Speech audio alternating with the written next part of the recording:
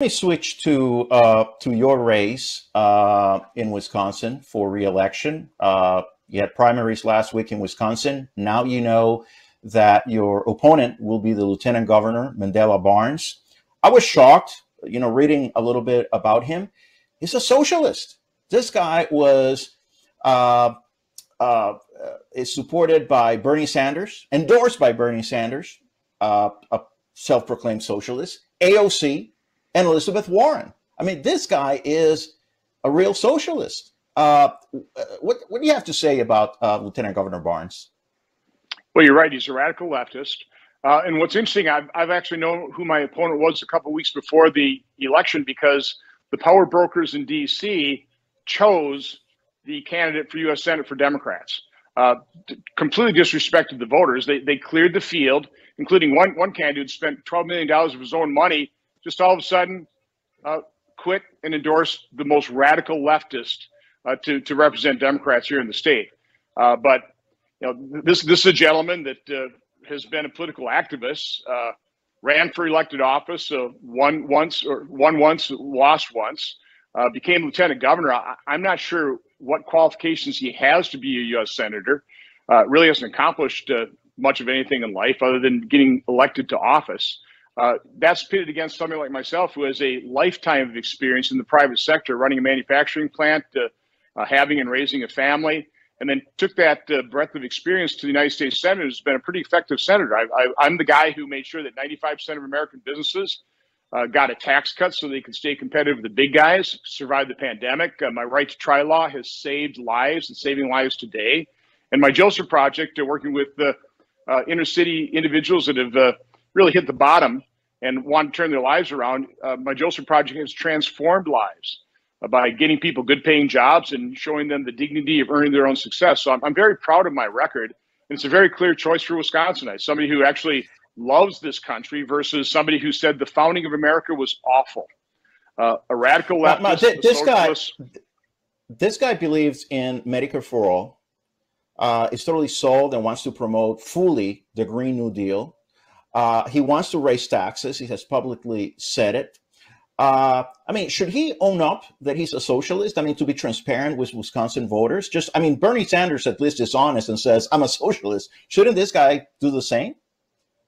Yes, he should. Of course, he's going to be running away from all the previous statements he's made, supporting all these disastrous policies, an open border, flood of illegal immigrants, a flood of deadly drugs. He supports all the massive deficit spending that has sparked 8.5% inflation. He supported the Green New Deal, which has given us record gasoline prices. He, by the way, authored, when he was in the legislature, he authored the bill for low bail, no bail to allow violent criminals out, including, let's face it, that's what was the cause of the Waukesha Christmas Parade massacre. Yeah. That individual was out on low bail, and he supports all this. He wants to abolish ICE.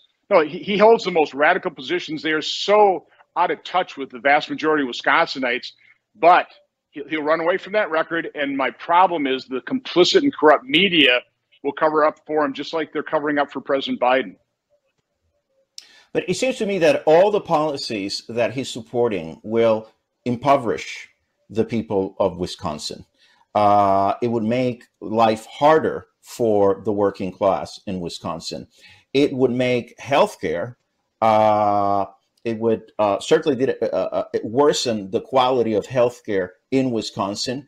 Provide less access to good doctors. In every single respect, it would make life harder for the citizens of Wisconsin. Now, socialism has never worked. I don't know why anybody would embrace it at this point in history.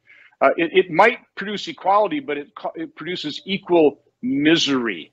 Take a look at the Soviet Union. Take a look at Cuba. Take a look at Venezuela. That's where socialism has taken root, and it has destroyed those countries. It has deprived people of freedom. It's produced totalitarian regimes that have murdered tens of millions of people. Socialism never has worked. It never will work. What works is freedom and a free market system where people compete. That's what made this country great, as well as hardworking people that have faith, that believe in strong families, that believe in law enforcement, so we have safe and secure communities. That's what works, and that's all those things that I mentioned, Mandela Barnes is basically opposed. And let me ask you one last question. The Democrats are unfairly and unjustly accusing you of wanting to kill Medicare and Social Security, which is totally absurd. When I've seen what you've done throughout the years as a fiscal conservative, what you're trying to do is to ensure that that we maintain Medicare and Social Security strong. You don't want to kill it. You want to preserve it. It is the policies that the Democrats and Mandela Barnes are proposing that would kill Medicare and Social Security. Am I right? Precisely. Since I stepped into the public realm, I've wanted to save Social Security and Medicare. Collectively, certainly Democrats, so many people in our society are just whistling past the graveyard. They're just ignoring this. If we're going to save Social Security, we have to have an honest discussion about it. And what we primarily need is strong economic growth. And that's, of course, what this administration has not given us. 2 quarters of negative growth, of shrinkage of our economy. That's going to be disastrous for the long-term prospects of Social Security. So all I've suggested is let's stop ignoring this problem. Let's take a look at it, and let's do everything we can to grow our economy, to create opportunity for everybody, so that we have the revenue to solidify and save Social Security. Right now, Medicare's trust fund is going to run out in 2028. Social Security's trust fund will run out in 2035. That's a blink in the eye. I mean, it'll be on us so fast, and the longer we wait to save these programs, the more devastating it's going to be when those trust funds run out. Absolutely. Well, Senator, thank you so much for joining us. We really appreciate it. Appreciate the opportunity. Have a great day.